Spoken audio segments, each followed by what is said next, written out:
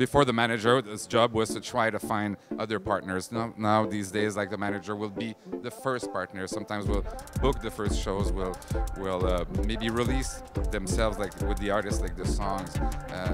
So I don't know about the perception, but I know more about the role, because since I've been a manager for many years, I don't know. I don't perceive managers. I just meet managers, and I'm trying to understand what the other managers do. So, but I think, you know, some artists right now can release a song by themselves with their manager, just hiring some PR, and release 2-3 songs on the internet, like on the platforms, and create some kind of a buzz and garner attention to sign later something.